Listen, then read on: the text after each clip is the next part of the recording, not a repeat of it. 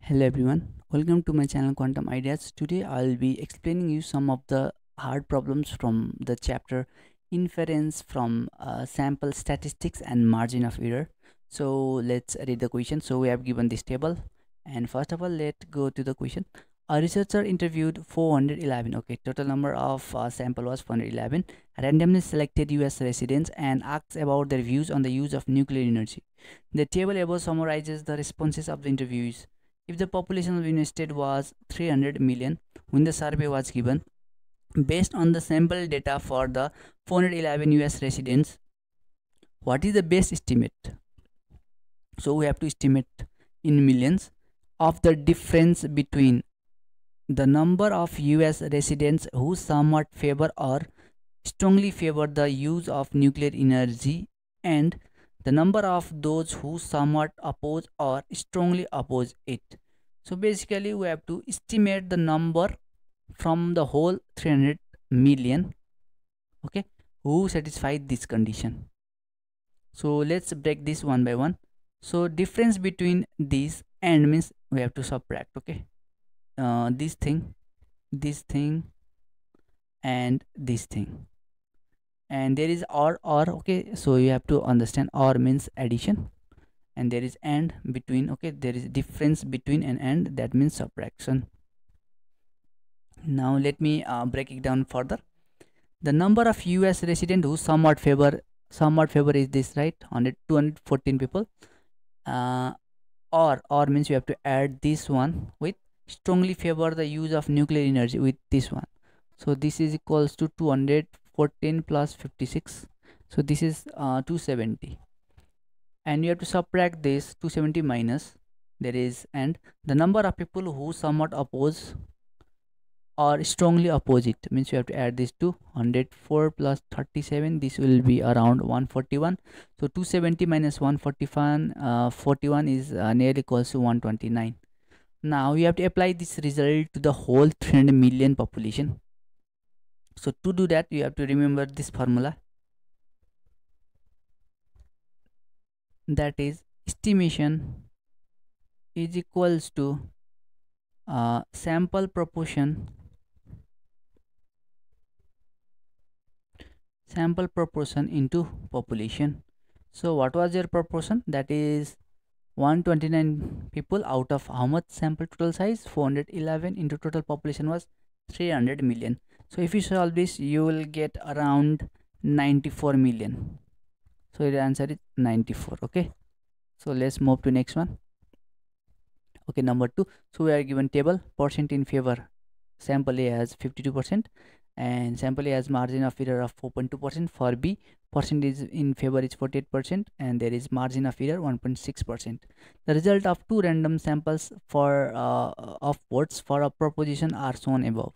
The sample were selected from the same population. Okay, there is a key, and the margin of error were calculated using the same method.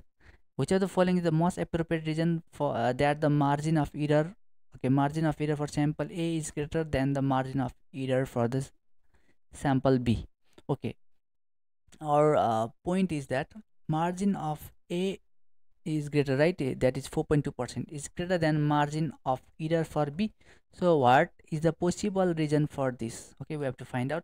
So we have given same population, so within the same population, right?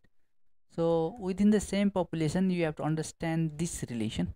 The relation is that margin of error will be inversely proportional to sample size. Okay, so if you have a large sample size within the same population, then you have the less margin of error. If you have less sample size, you have large margin of error. So A has what? Large margin of error. Okay, let me erase it and show you.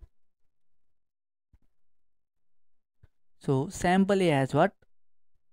Large margin of error, that means sample size is less. So this is our answer. So let's search for the answer. Sample A had a smaller number of votes that couldn't be recorded. We can say that. The sample A had a high percentage of favorable response. No, we can say that because we are just talking in terms of errors, right? Sample A had a large sample size. Okay, Is it true? No, it has small sample size, right? So this is our answer, because A had a smaller sample size, that's why it has larger margin of error. So let's move to next one.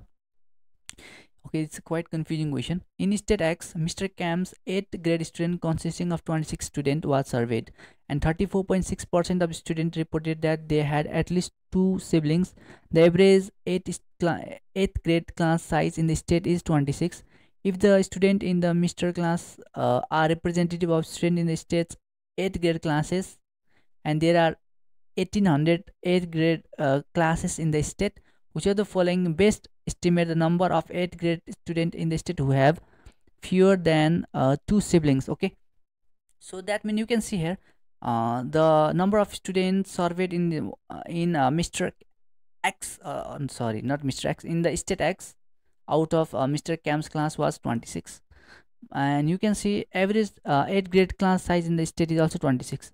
That means Mr. Cam's class are basically representative of student in the state 8th grade classes. Okay, Mr. Cam's classes students data will represent the entire 8th grade classes from the state X. You have to understand that thing. Okay, that means we have to find the number of students who have fewer than two siblings. Okay, and our sample is taken from 8th grade student. Okay, don't forget that. So how can we do that? So little bit confusing in the beginning, but as you read it again, you will find it more easy. Okay, so let's say so 34.6% means what? Student having at least two siblings, right? At least two siblings. That means if you subtract this from 100, that is 34.6, this will yield how much? 65.4%, and this will give you the number of students having, percentage of students having fewer than two siblings. Okay,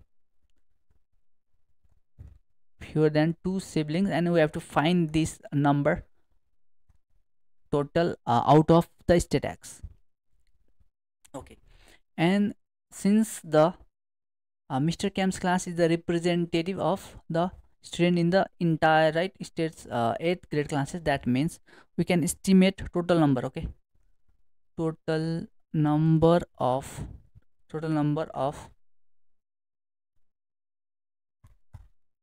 sorry, okay, total number of student, 8th grade student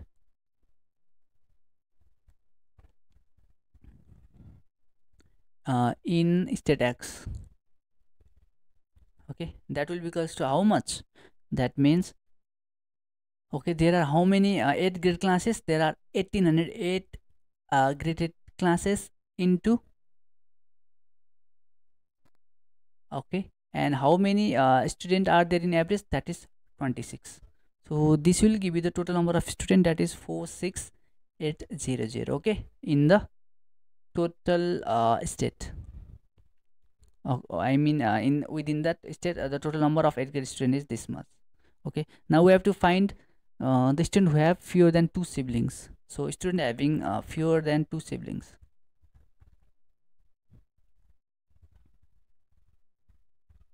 that is how much? 65.4% of 46800. Okay, this will be nearly equals to 30607.2.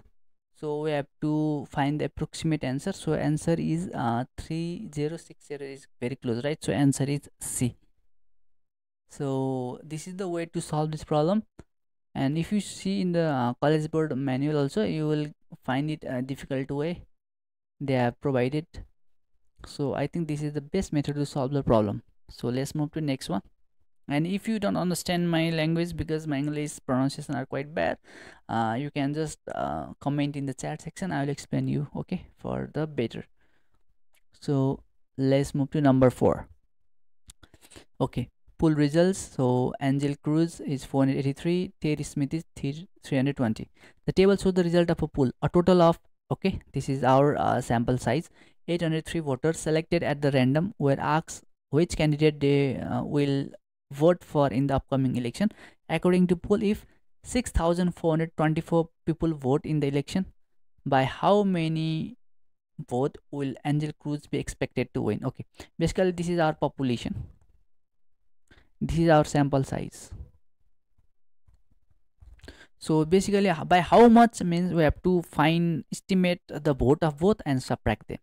Okay, since you can see here who is getting the higher vote, 483, that is Angel Cruz. So we have to estimate. So our estimation difference, okay, we have to do estimation and difference.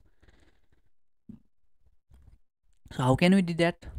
Find the estimated, first estimate the vote for Angel Cruz and subtract the estimated vote for Terry Smith. So how much vote will Angel get? That means how much vote, that is what is the formula for estimation again? That is sample proportion into population, right? So what is sample proportion? How much she get? 483 out of total sample 803, times what is the population? Population size is, we have to apply on 6,424. And again, how much for estimation for Terry Smith? That is 320 out of 803, and we have to apply this to the whole population, that is 6424. So you can just take common and simplify it, it will be much more easier. You can see here what is our common. 6424 is common, and over 803 is also common. Then you have to just subtract 483 minus 320.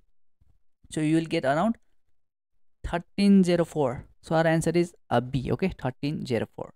See number 5. A park ranger asks a random sample of visitors how far they hiked during their visit.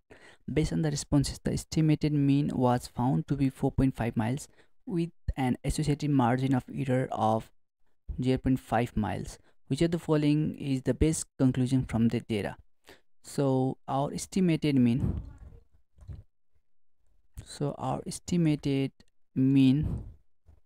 okay, was found to be is equals to 4.5, and there is with an associated margin of error, means plus minus 0.5 miles is our margin of error. Okay, you can write like this, and your mean will lie between 4.5 minus 0.5 to 4.5 plus 0.5 miles.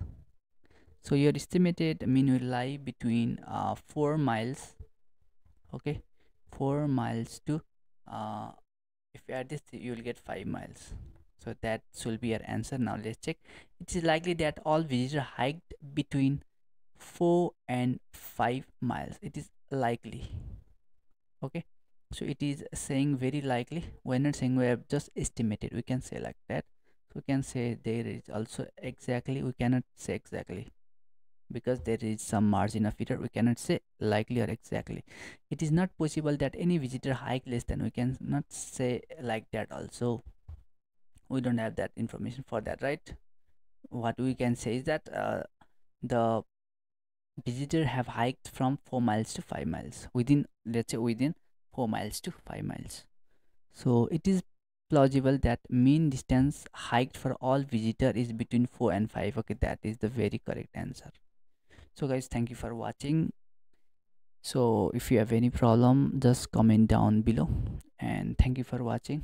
If you love my video, then give a subscribe and thumb up. So thank you.